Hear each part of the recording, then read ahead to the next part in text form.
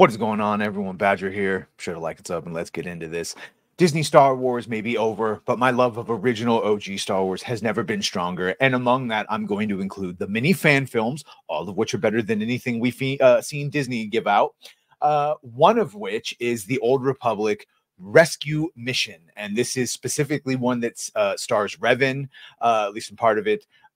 And Mission Veo, this is after the first game where Revan has all his memories. He remembers the old Sith Empire and he's recruiting allies to go fight them.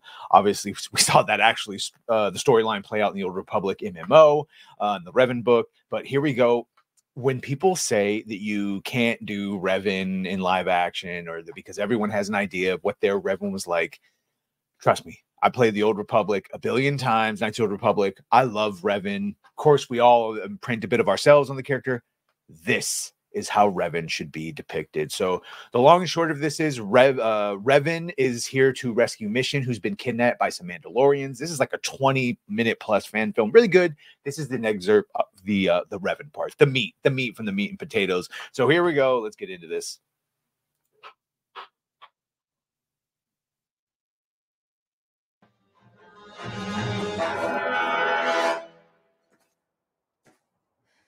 And this is the Jedi. She's there trying to also, just on the behalf of the council, bring Revan in. Yeah, this is her companion who's not a Jedi. It's like a robot or something, but okay. Revan.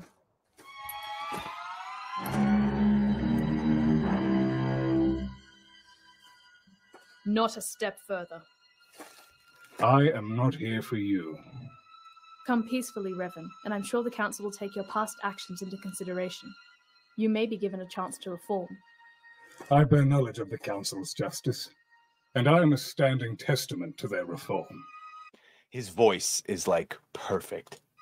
I am doing what is necessary to end this conflict for good. Let me pass. No. You will face the council, or you will die here.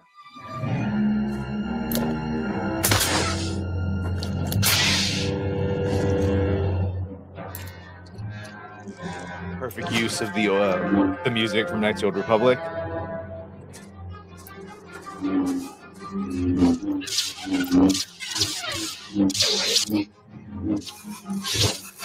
Embracing the dark side is not the answer.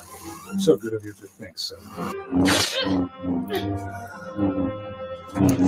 Do not presume to tell me my path when you walk yours blindly. I love that. Do not presume to tell me how to walk my path when you walk yours blindly. Boy, that sounds like some things in modern day. The Force existed long before the Jedi and the Sith divided it into light and dark. I love that. The Force existed before the Jedi divided it into light and dark. And it's one of the things they always sort of get to in the lore and then go away from, is that you can't have one without the other. And Palpatine was sort of right when he was like, if you wanted to understand the grand mystery, you have to look at both the light and the dark. You can't just do what the Jedi say. And you can't just do what the Sith say. We'll be here long after all of these empires crumble.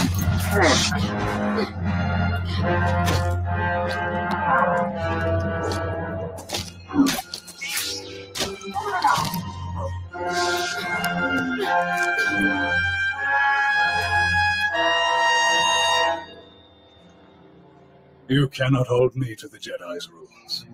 Is that how you justify hundreds of deaths? Using Sith ways to cut innocent people down? And what of the Jedi? We use it for good. Define good.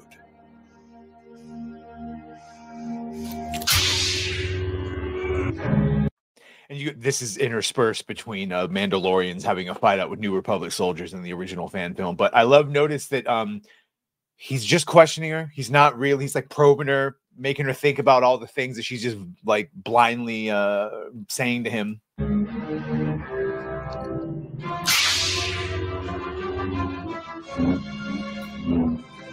Here's the thing. This is why the Jedi will never achieve peace.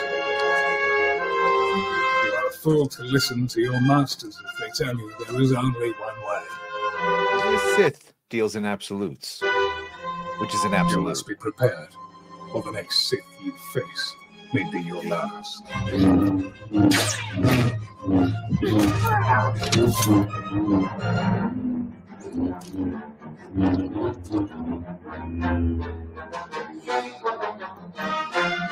I am not Sith.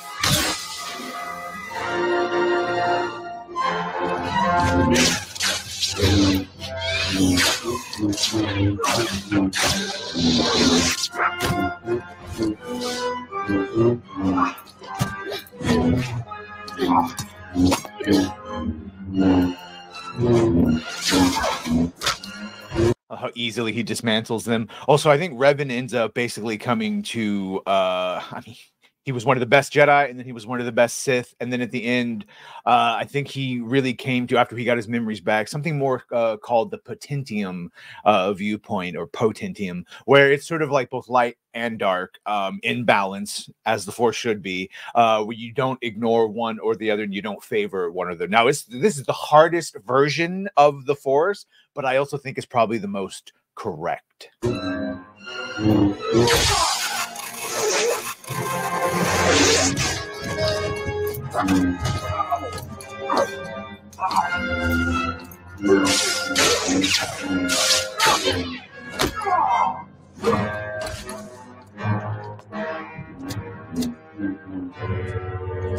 Oopsies, there go your legs. It's a robot anyway.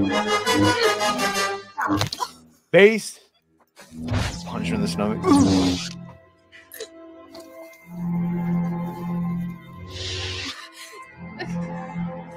And now I think we see what really drew people to Revan is his ability to speak truth to them through ideology. All their passions, he would speak truth right into them. There is no power a Sith holds that a Jedi cannot choose to wield. You must be strong enough to master the Force in its entirety. It's all about tension.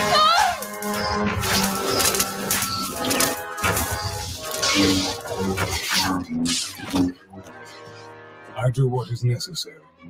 Show me your mastery of the Force, Jedi.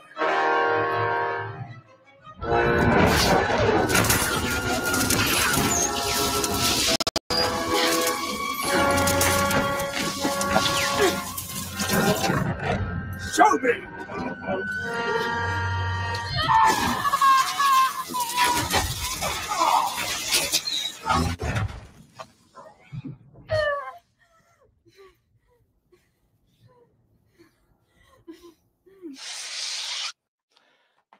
Force lightning, which I guess we'll stipulate the difference between Sith lightning and just Force lightning, takes strong emotions, strong passions, anger being one of them. But anger can be righteous anger. There's a distinction. That's what Revan was trying to explain to her. The intention behind your anger and what it's focused on matters. This is also what Kyle Katarn talks about.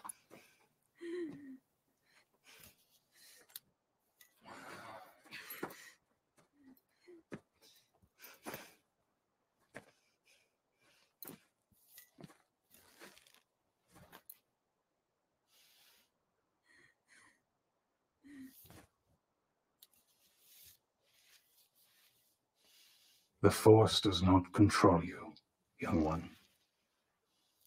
You saved your guardian using something you thought was abhorrent. But your motives are still aligned with the Jedi Code.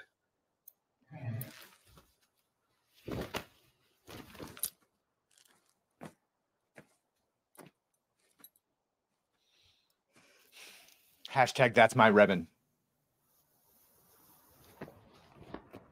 Consider my words. Consider my words.